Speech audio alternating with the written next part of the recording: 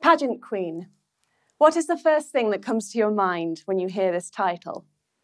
Vanity, naivety, airhead, or my personal favourite, world peace?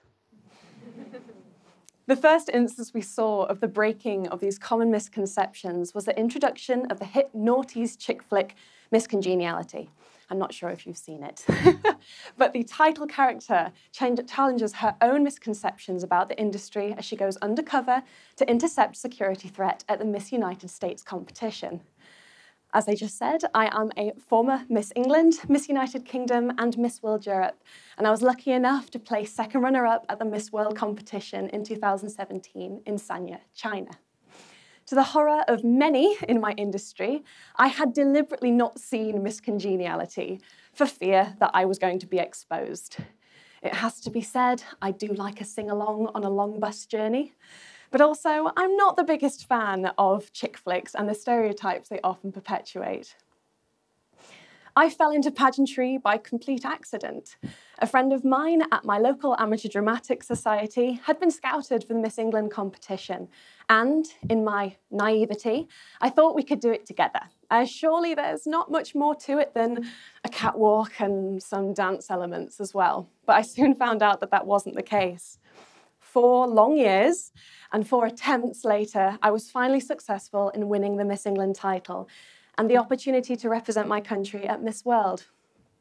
Pageantry, like many hobbies, is very elusive when it comes to the failures experienced in comparison to the often well-celebrated, well-televised and publicised, but very rare success.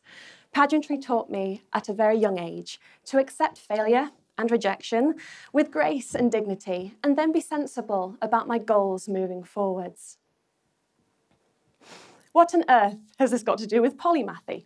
I can hear you think.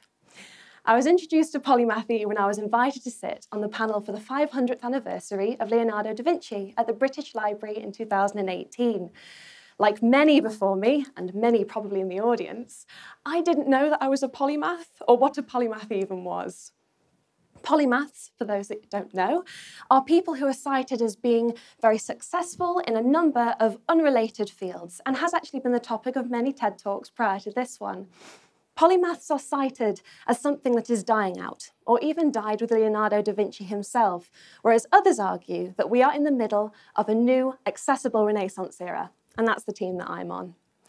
My personal polymathic pursuits are as follows.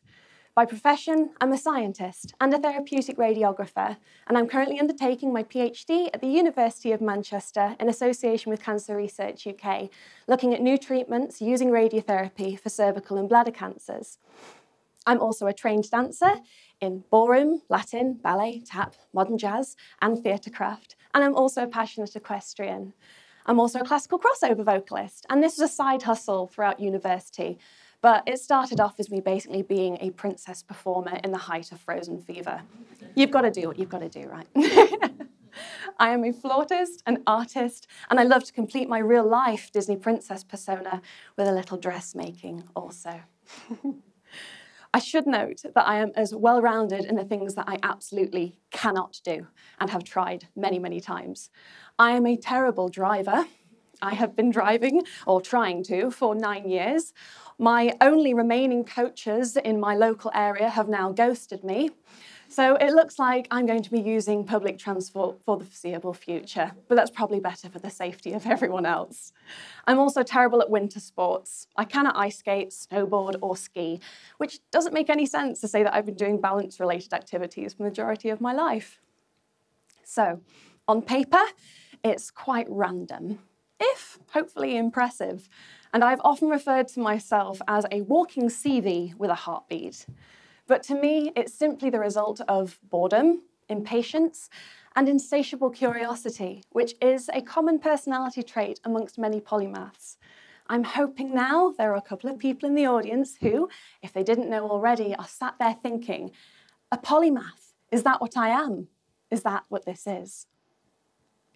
Pageants, as we know them now, are a far cry from the light-hearted, slightly shallow televised competitions from the 60s and 70s. Miss World and Miss Universe and similar systems require candidates to be multifaceted at baseline and then to compete in a number of different rounds.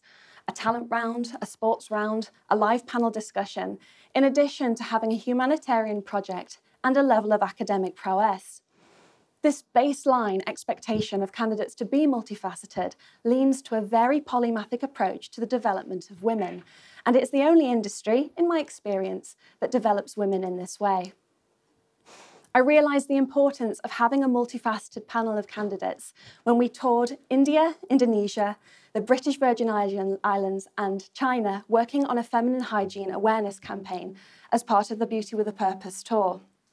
My personal contribution to this campaign was advising governments and ministers about the impact of poor feminine hygiene, particularly in India, and its impact on global cancer statistics, particularly in gynecological cancers, of which India at the time was contributing to over 27% of the world's gynecological cancers, and we did believe that this was related to poor feminine hygiene and its awareness. Pageantry gave purpose to my polymathy, but also gave me a platform to practice safely, with no limitations and no boundaries. The purpose of this talk wasn't to stand here and prove to you all that the misconceptions associated with pageantry are as outdated as the days of old competitions that they used to be associated with, nor am I a recruiter for the pageant industry. And you don't have to compete in a pageant to take part in our wonderful new Renaissance era.